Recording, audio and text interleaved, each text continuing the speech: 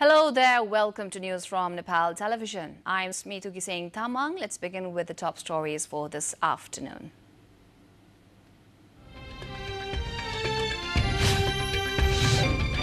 Election Commission starts collecting temporary voters' name list from today, also appoints returning officers. Zelensky says Russia must face just punishment over its invasion of Ukraine, calls for creation of a special war tribunal. US Central Bank pushes interest rates to the highest level in 14 years. Asian markets tumble following the interest rate hike. And selection games under the C Division League kicking off from today. 60 aspiring clubs put in 20 different groups of 3 teams each.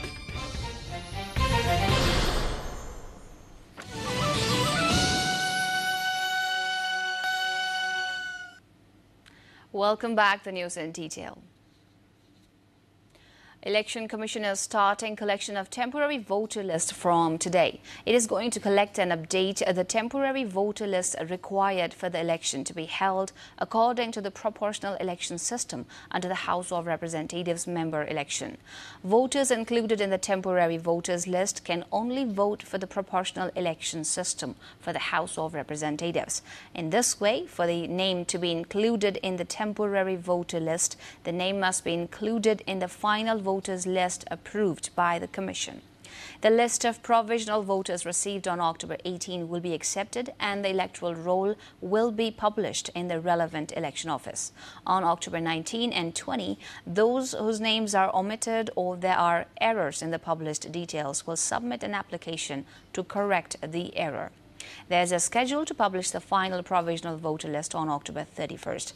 Meanwhile, Election Commission has appointed judges of 77 districts as chief returning officers and Gazette second-class officials under judicial service as returning officers in the remaining 88 constituencies for the upcoming elections.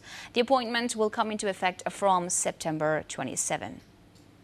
Prime Minister Sher Bahadur Deuba has said that the operations of non-governmental and international non-governmental organizations operating in Nepal should be transparent.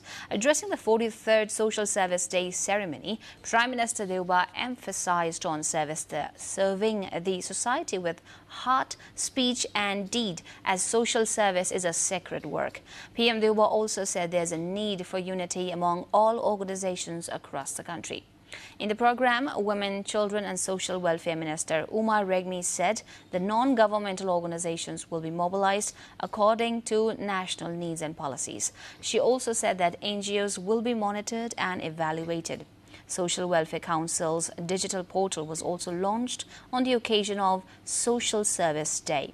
Along with this, the compulsion to go to the Center for Organization, Registration and Renewal has come to an end, as now such work can be done online. 3 persons have lost their lives when a massive fire engulfed a house at Lasuntar of Kapon in Kathmandu last evening. The deceased have been identified as the 27-year-old Kasang Tenji Sherpa, 32-year-old Ashok Rai and 25-year-old Chewang Sherpa. 28-year-old Kushal Burathuki has sustained injuries.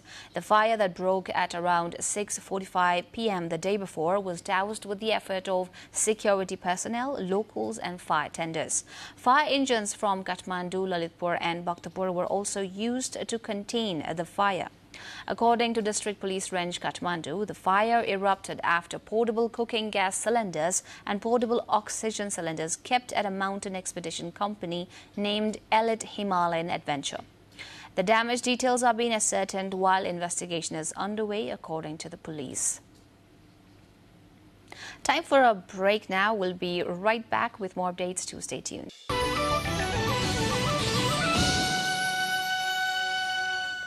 Welcome back. Now the international update. Russia must face just punishment over its invasion of Ukraine, President Volodymyr Zelensky has told the UN General Assembly in New York. In a pre-recorded video, the Ukrainian leader called for the creation of a special war tribunal and detailed alleged war crimes by Russia. His address received a standing ovation from many of the session's attendees. He spoke on the same day Russian President Vladimir Putin called up 300,000 military reservists for duty, a move which prompted rare protests on the streets of Russia. Zelensky said the move showed his enemy was not serious about peace talks. The U.S. Central Bank has pushed interest rates to the highest level in almost 15 years as it fights to rein in soaring prices in the world's largest economy. Borrowing costs are expected to climb more and remain high, the bank said. The move comes despite mounting concern that the cost of controlling inflation could be a harsh economic downturn. Federal Reserve Chairman Jerome Powell said the rate rises were necessary to slow demand, easing the pressures putting up prices and avoiding long-term damage to the economy. But he considered that they will take a toll.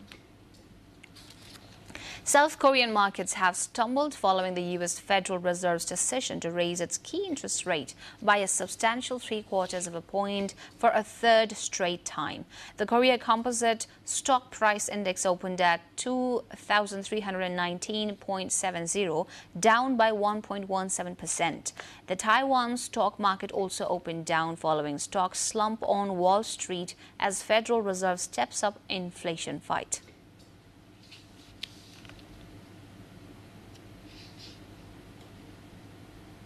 Time again for a short break. We shall see you at the other side with more updates. Welcome back. You're with English News on Nepal Television. More from International Front. Ponce in southern Puerto Rico is one of the towns badly hit by Hurricane Fiona. Heavy rains washed out roads and houses, leaving neighborhoods isolated without water and electricity. More than 500,000 people in Puerto Rico remained without water service on Wednesday, 3 days after Hurricane Fiona slammed into the U.S. territory. Fiona poured about 60 centimeters of rain in some areas of Puerto Rico before blasting across the eastern Dominican Republic and the Turks and Caicos Island. Swelled to Category 4 force, the storm was on a track to pass close by Bermuda late Thursday or Friday and then hit easternmost Canada by late Friday, according to the U.S. National Hurricane Center. The storm wreaked havoc on Puerto Rico's power grid, which had been patched but never fully rebuilt after Hurricane Maria caused a blackout that lasted 11 months in some places in 2017. For the first time, a spacecraft will attempt to hit an asteroid to change its speed and trajectory. For that, NASA is about to clobber a small, harmless asteroid millions of miles away.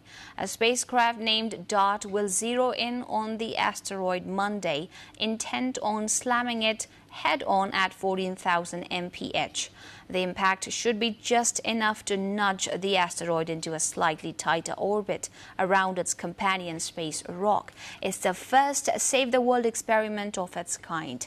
DART blasted off on a $325 million mission last November. More updates lined up by the other side, but before that, let's take a look at what we have coming up next.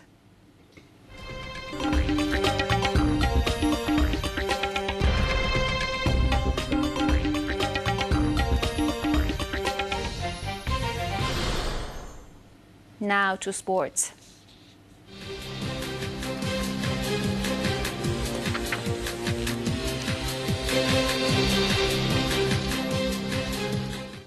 The selection games under the C Division League are starting from today. 60 aspiring clubs to get qualification to the C Division have been put in 20 different groups of 3 teams each. The selection games will be held at the Anfa complex at the Batu. The winner of each group will enter the knock round after the group matches. 20 teams will be put in 2 groups of 10 clubs each in the knockout round, according to Anfa.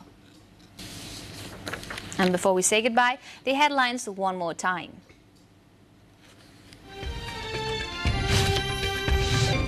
Election Commission starts collecting temporary voters' name list from today, also appoints returning officers.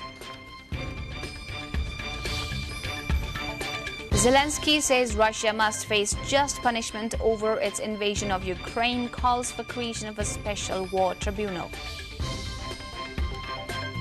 The U.S. Central Bank pushes interest rates to the highest level in 14 years. Asian markets tumble following the interest rate hike. And selection games under the C Division League kicking off from today. 60 aspiring clubs put in 20 different groups of 3 teams each.